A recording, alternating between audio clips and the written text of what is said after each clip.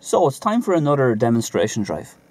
I'll be encountering a number of challenges and obstacles, from pedestrian crossings to mini roundabouts to traffic lights, and I'll be talking to you as I go about how to deal with them, and we'll see what happens. So let's just get on with it, okay? We're going to have a 10-minute demonstration drive starting now. So I'm going to move off now. So I'll go into first gear, I indicate, I check my 3 mirrors and blind spot. Looks all good, and I'm just going to double check the mirrors as I go there, and the indicator will self-correct. So following the bend here, we got a gentleman walking a dog here, so I'm keeping an eye on him. Just keeping left on this bend here. Bit of a dodgy road surface, but it's all good. So he's walking the dog there, it's all fine. Going down this hill here then, I see the slow sign, so I'm going to keep it nice and slow, just kind of covering the brake, giving the brake a little tap there just to slightly slow down the hill. Absolutely not coasting, there's absolutely no need to use the clutch here, just tapping the brake, that's all. Now at the end of the road here, I come onto a busy main road, I'll be taking a right, so mirrors indicate right. I'll just double check the mirrors again as I come down. Second gear then to help me slow down, coming a little bit right of centre, reapplying the indicator. Now just stopping here, there's no white line, but I'll just stop where I think the white line would be. Handbrake because it's a hill, first gear. Now I'm just going to creep out a little bit there, not easy to see, so got a couple of pedestrians there and a car coming. So now I'm in a little bit of a better position, so I can see clearly on both sides. So we have a couple of cars on the right here, and 1 or 2 on the left, but I'm just waiting patiently here for my gap. I know it's just a pedestrian coming as well, so I'll just keep an eye on him as well and make sure he doesn't walk in front of me, or if he does I'll have to let him go. So just getting the bite ready, looks all good, and one last look, it's all clear there. Completing the turn then, straightening up, and just checking my mirrors when I'm on the new road, just to get my bearings on this new road. Bit of a left hand bend here, so what I do now is I just come out a little bit central, now not near the white line or anything like that, but just a little bit central in my lane, and that helps me see just down there a little bit better around the bend, just a bit central, watching out for any uneven surfaces or potholes as well. So looks all good here then. The speed limit is 60 here. It's not an upper target now, it's just an upper limit. I notice there's a yellow sign there if you can see it. That's just a warning sign. Usually it means watch out for a concealed entrance, but it could be a warning for a lot of things. Just getting the speed down then towards 50, which I'm at there now. That's the new limit now. So I see there's a roundabout coming up. I have the directional sign there, just checking my mirrors as well. Have a directional sign there, there's a yellow sign as well. Keeping a little left now on this right hand bend, going straight on the roundabout. So I check my mirrors now before I slow down the gears. 1 by 1 is usually best. I think it helps to slow the car down a bit better. So third gear. Now second for the ramp, also pedestrian crossing, but no one there. Giving this steering wheel a little quarter stir left. Now previewing, it's all good. There's a car coming there, but I have plenty of room.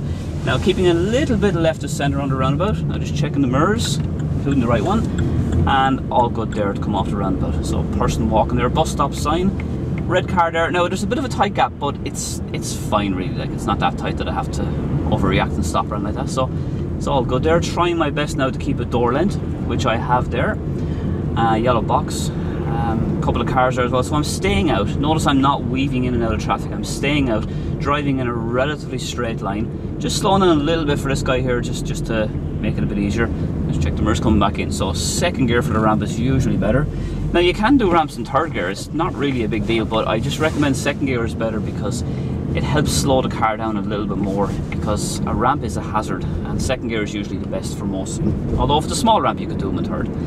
So following the road along here, looks fairly quiet in front of me. A couple of pedestrians there, one more pedestrian further down there in the blue top by the looks. A couple of cars coming there, and got some hatch markings on the road as well, which generally you don't cross those unless for exceptional circumstances. Now here's where you could do the ramps in third. These are little small ramps, so I'll just go down to third, just check the mirror surface so on. Just going over the middle of the ramp there. Oh, fine there now. So they're only small ramps, so they can be done in third. Following the road straight down here then, keeping an eye on the mirrors. Couple of pedestrians, couple of cars, sign there, keep right sign, and I can see there's traffic lights ahead there as well. So I'll be taking a right at the traffic lights, so I'll be checking my mirrors now before I slow down, and keeping an eye on cars. Couple of pedestrians on the right as well there, we'll see what they do. So mirrors indicate right, and the third, just double check the mirrors there into that filter lane, and second gear then before I stop, reapply the indicator, and just straightening up and aiming to stop before the first white line. Handbrake as I'm at lights, and it's always good to use the handbrake at lights. It just makes the car a little bit more secure. I'm keeping an eye on my mirrors now as I'm here, and keeping my focus and concentration, watching out for any pedestrians, watching out for any cyclists that could emerge. Just because the light is red doesn't mean I can totally relax. You still have to keep your eyes peeled for any danger or anything like that. I noticed the windows here are getting a bit fogged up, so I'll just turn the heating up to 1, the demister that is, so that'll keep the windows nice and clear. You don't want your windows getting fogged up. And the back one is here as well if I need that, but the back one looks fine, it's the front one is a little bit fogged up on the side there. So keeping focused, keeping concentrated. I noticed a pedestrian on the left there now. There's a filter light for the left, but I'm not going left, so that's not for me. And as you can see, the pedestrian here is crossing the road. As you can see, pedestrians are not the brightest sparks in the old bonfire, so they will often walk out in front of traffic like this chap here did. Very casual, don't have much regard for cars, so it's always good to watch out for that. So if light's gone green, checking the mirrors, and off I go. Just give a little glance there to be sure, and in I go then. It's a bit of a one-way street here by the looks of the arrow on the road, so I stay fairly central on this one-way street. Don't go left there before that blue, kind of stay out so I can see better around the blue car. Taking a left here, so just a quick indicator to say I'm going into the left lane, and the road goes that way. Now I'm just going to drop a gear here because it's a bit of a bend. I have the right of way, but I'd still give a look to be sure. Pedestrian there now, but she looks like she's okay, keeping away from the car. Okay, and following the road up here. So one-way system, so I don't necessarily have to indicate here, it's all one way. I'm just checking the mirrors though, watching the pedestrians and the cars there. Now I'm going to take a left here, so staying left, mirrors indicate left. Just slowing down. It is a one-way street, but I still feel I need to look right anyway, because you never know who'll be coming down there, animals, cyclists, children, anything like that. Now coming down here, I'm going to be taking a right, so mirrors and signal right. And just kind of tapping the brake gradually, just moving over because there's room for 2 cars here, 2 arrows. Not just 100% sure, I'm just going to roll into first gear here, it looks fine. There's a car there, he has to give way to me, but I'm well ahead of him anyway. Another one-way street here, see the arrows there, the blue and white arrows. Staying fairly central in the one-way street. And then when we get down there, there's flashing amber lights down there. Circular flashing amber lights mean give way to pedestrians or watch out that pedestrians could be crossing. Left and so mirrors indicate left. It is a stop sign, so I am going to have to stop down there. Now, so we have some pedestrians here now. I'm just going to stop and see what they do. It's not designated, I don't see any zebra markings on the ground, but it is a flashing amber light, so I'm going to stop and just let them go. And they're all fine, so they're safely crossed now. So check the mirrors and reapply the indicator, just slipped off there. Now it's a stop sign as I said, so I have to stop at the line here, and now I'm stopped at the line. And okay, we got a good Samaritan there, and he's letting me go. That's fine, thank you very much. And I straighten up there then. And now we're in a bit of slow moving traffic here, so it's going to be very busy for the next couple of minutes here. I notice now there's some parked cars.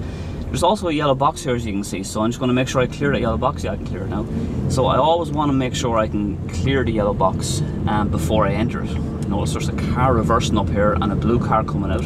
I'll just slow down there, he's made his move, so I might as well just let him out. The black car is reversing there. I'm just keeping an eye on him. I have plenty of room though. I'm just going to keep an eye though, just to be sure now. Just pedestrians here, so I don't want to beckon this fella out now. He can make his own decision, so can this fella here and all these.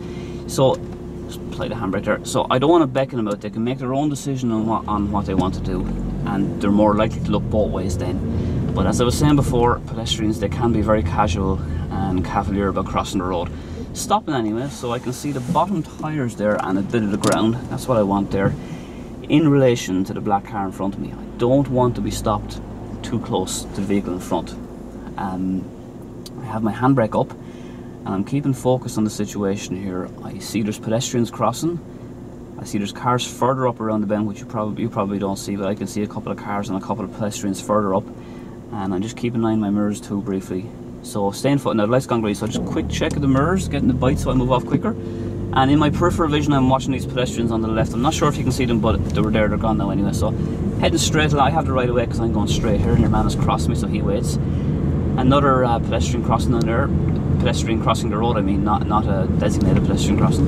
Okay, so I can go up to third here. I will go back down to second though in a minute. Bit of a tricky little tight bend here, so I'm going to just check the mirrors, slow down first, drop her into second, slowly off the clutch, just turning without crossing hands, and trying my best here to keep out from the parked cars just in case. I'm watching out for like lights, like white reversing lights or something like that. There's a gentleman on a nice motorbike there turning in, so he's fine.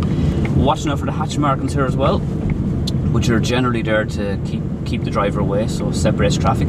Yellow box, so yes, I can clear the yellow box so I can enter onto it because I can clear it. Couple of pedestrians here on the left as well, and lots more on the right, so just keeping an eye on those. Slow moving traffic again. And I'm just coming up here now and I'm following the flow of traffic, keeping keeping kind of central here because it gives me a better view. I don't want to be going into the left and then having to swerve out. So at the moment then I'm just stopped here, just apply the handbrake. This makes the car more secure. Just keep an eye on the mirrors. So creeping up, flashing amber light, pedestrian crossing. So I'm just keeping my eyes peeled for any pedestrians that are nearby, not just on it but nearby, but it's all good. And there's quite a build-up of cars here, so it's very important to be aware of the fact that parked cars can block your view of pedestrian waiting, so it's always good to watch out for that. Now I want to make sure I can clear the pedestrian crossing the same as I can clear the yellow box. I don't want to block that pedestrian crossing. I could go up onto that, I could follow that car in front now, but I'd be blocking the pedestrian crossing, which I don't want. So keep staying here waiting so the pedestrian crossing is kept clear, just in case some pedestrians might want to use it, like these two people here. So again, I'm not going to beckon them. I'm going to just let them make their own decision, and then they're more likely to look as she did. She looked both ways. So mirrors then, I'll wait till they're cross first before I move, and now they're across and off I go then. Okay, so there's another yellow box here, so I don't want to block the yellow box, so I'm going to just prepare to stop before it.